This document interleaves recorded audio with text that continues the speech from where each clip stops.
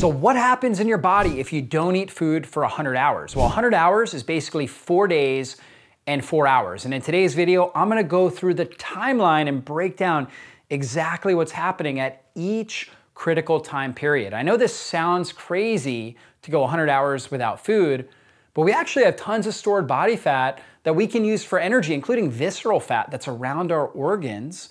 That's literally there for the only purpose that we have visceral fat, this dangerous visceral fat that releases inflammatory compounds, is just in case we end up in a period of famine, which was actually quite common for our ancient ancestors. They would have encountered times fairly regularly where they would go 100 hours or sometimes more with little to no food. So our body's actually built to handle this. Now, let's talk about what's happening here hour by hour, and then at the end of this video, I'm gonna answer the most frequently asked questions I get on how to fast, what do you consume before you fast, what can you consume while you're fasting, all those questions that you're probably already thinking. But let's start. Hours 1 to 12.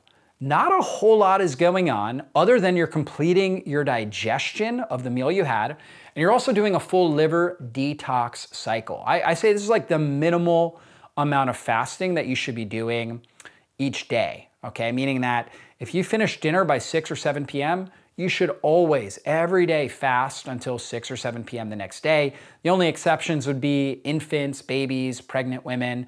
Other than that, really we should all be doing about a 12-hour overnight fast so we can get that full liver detox cycle. Now, between hours 12 to 14 while we're fasting, this is when insulin starts to drop, and insulin is your fat storage hormone.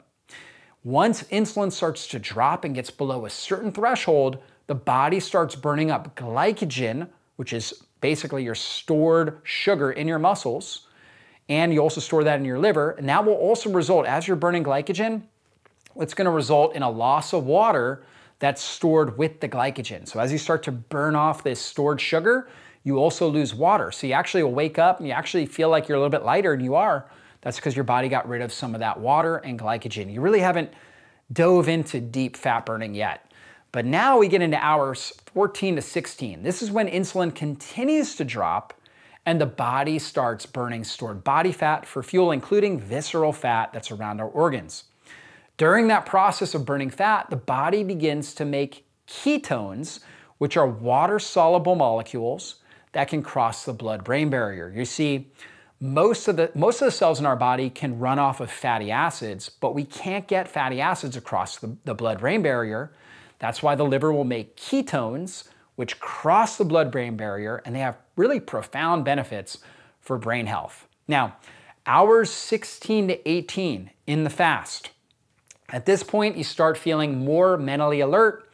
As those ketone levels rise, they cross the blood-brain barrier. That's where they reduce brain inflammation, and they also stimulate something called BDNF, brain-derived neurotrophic factor, which strengthens neuronal connections. They also have an increase in energy, and that's due to counter-regulatory hormones being elevated. These hormones are the opposite of insulin. Remember, insulin puts sugar into the cell, so it lowers our blood sugar, stops fat burning. The counter-regulatory hormones, they actually increase blood sugar, right? And on top of that, they also increase fat burning. That's things like cortisol, adrenaline, glucagon, and human growth hormone. They all start to rise and you feel energetic and mentally alert. Now, hours 18 to 20, you begin ramping up something called autophagy, which means self-eating. So the body actually starts breaking down old, damaged proteins. That's gonna include things like senescent cells. We call these zombie cells, damaged mitochondria, and your body's gonna break down visceral fat, that inflammatory fat that's around your organs.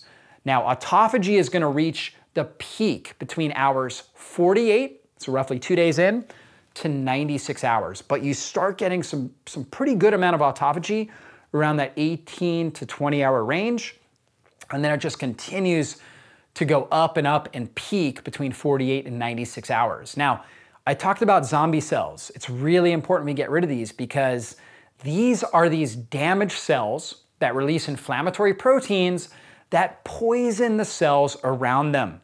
We need to get rid of them in order to age successfully. The more zombie cells we have built up in our system, the faster we age. It accelerates the aging process of all of our organ systems in our body. Now, how do we get rid of them? Autophagy. That is the answer to get rid of these zombie cells, and that's what happens when we're undergoing this sort of fast. So at the 20 to 24 hour mark, that's when we know we start getting healing of the intestinal lining. So our intestinal cells turn over quickly. Every 3 to 5 days, we have an entirely new intestinal lining. And studies have found that stem cell activation, so stem cells are these young, stress-resilient cells that are really high functioning, and we want good stem cell activation. Well, studies have found that stem cell activation occurs around the 20 to 24 hour mark of the fast. So really powerful. And there's a study, it's fasting activates fatty acid oxidation to enhance intestinal stem cell function during homeostasis and aging that was done, where they actually showed this stem cell formation in the intestines.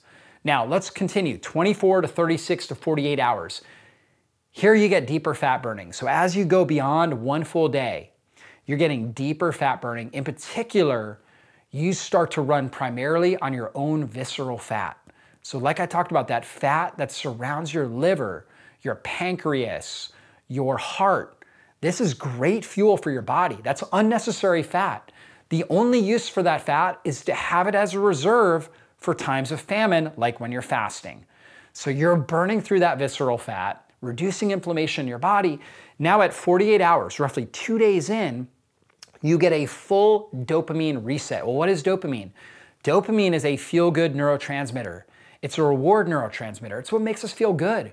When you go and you eat chocolate or candy or sugar, anything with sugar or anything that really tastes good, you get a dopamine boost. When you accomplish a goal, you get a dopamine boost. Okay, dopamine is a great neurotransmitter, but oftentimes when we're eating all the time throughout the day, we actually develop dopamine resistance. So we actually wear down our dopamine receptors. When we go 48 hours without food, because food is such a big stimulus for dopamine, going 48 hours without food actually resets our dopamine receptors, and we get better sensitivity. So only a small amount of flavor now in the food that we consume will stimulate the feel-good dopamine receptors. That will reduce cravings, it will reduce the need for highly palatable processed foods, and we'll start to really enjoy natural foods at an even higher level. 72 hours into the fast, this is where we get immune system regeneration. You see, damaged immune cells, right? Senescent immune cells, they're a marked risk factor for chronic inflammatory condition. They're called immunosenescence, right? When we get a buildup of these damaged immune cells. And again, big risk factor. The more immunosenescence we have, the higher the rate of chronic inflammatory conditions, autoimmune disease, and cancer. So we get this full immune system reset at 3 days. Now what happens at 4 days? If we keep that fast going, we get a surge in stem cells throughout the body. In particular, the slower healing areas, like your joints, you get improved collagen production, improved muscle and joint function, improved organ system function. In fact, a lot of people start noticing random pain in their joints at roughly 4 to 5 days into this fast. That is the autophagy, so the breakdown of the old damaged scar tissue that's in there, and then the regeneration of stem cells that are actually healing that region. Now, remember I talked about 20 to 24 hour fast, how that helps stimulate the stem cells in your gut.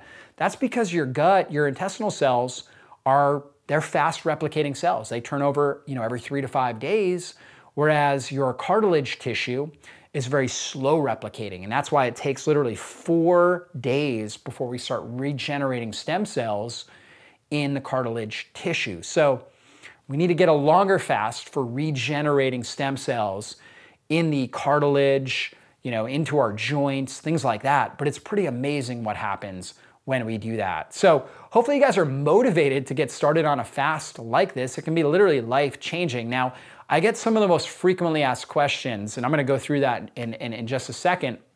But I want you to know, fasting is not something you need to be afraid of. All of our ancestors did it. They didn't have refrigerators, they didn't have pantries. They were dependent upon a good hunt or a good harvest. And they couldn't predict that. And there were definitely times where they didn't have a successful hunt. they didn't have a successful harvest, and they would have to go days with little. Sometimes they would have some food, but just a little bit. And oftentimes they would have no food, and they would undergo this regularly. And it was kind of a seasonal cleansing that their body would undergo. In today's society, we have to be intentional about it. We have to actually think about it because we have food. Food is so prevalent. It's so available, which is a beautiful thing. But we have to be intentional about doing stuff that our ancestors just did based on, you know, their geography and the times that they were living in. Now, let's talk about some of the most common questions I get. Number one is, what can I drink while I'm fasting? Right? That's a common question. And so what can you drink? Well, you can drink herbal tea, you can drink water, you can even take like some salts and put it in your water, or, you know, unflavored electrolytes, right? If you're doing anything with flavoring, it could boost dopamine and also boost insulin levels, and you may not get the same benefits from the fast. It also may make fasting harder. If insulin rises because you consume something with stevia in it, that could drive your blood sugar down, which could cause more of a stress response in your body and cause more cravings and make fasting harder. So I recommend drinking water. You can put some salts in your water for electrolytes. You can do like a unsweetened magnesium or unsweetened electrolytes if you want. You can do lemon water or apple cider vinegar water. Those do not break your fast. They actually help improve the fasting experience. And you can do herbal teas. And you could also do black coffee as long as it doesn't increase cravings. Doing a little bit of black coffee can be totally fine, but if you notice an increase in cravings when you do that, then you should avoid the coffee. But other than that, it should be totally fine, doesn't break a fast. What supplements or medications should you take? Really, you don't need to take any supplements or medications. Now, depending on what health condition you have, you should always talk to your doctor about coming off of medications, all right? So if you're on high blood pressure medications, your blood pressure will drop as you undergo this fast. You should talk to your doctor about how to modify these medications. If you're on blood sugar medications, like if you're diabetic, you should absolutely have a conversation with your doctor about it because your blood sugar will drop as you undergo this fast. It's important to modulate and make modifications to those medications if you're doing that. If you have any health condition, you should obviously be talking with your practitioner about it and about what supplements or medications are necessary. In general, you don't need to take any supplements. What could be beneficial? Maybe a binder like zeolite or fulvic humic acids. Those can be really helpful. Charcoal, that can be helpful for grabbing toxins that are being released. So taking a binder. Magnesium can be helpful, especially for keeping your bowels moving well. Electrolytes in general can be really, really helpful.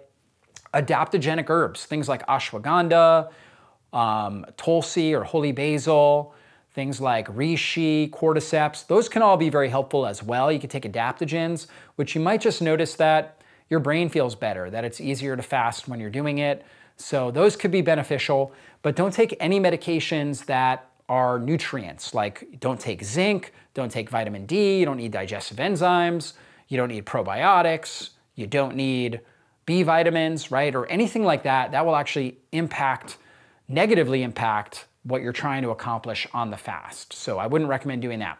Now, what should I eat before I begin this fast? This is actually really important. You wanna make sure you're consuming a blood sugar stabilizing diet, right? And in general, blood sugar stabilizing meals a few days before you fast. So prioritize getting a lot of protein, let's say 30 to 50 grams or more of protein, lots of healthy fats from things like extra virgin olive oil, avocados, making sure we're getting a lot of good healthy fats, proteins, colorful fruits and vegetables, so we get stable blood sugar before we head into a fast. If you eat like a big bowl of ice cream or a bag of chips before you fast, it is gonna be really hard to fast because basically your blood sugar's all over the place, your insulin's all over the place.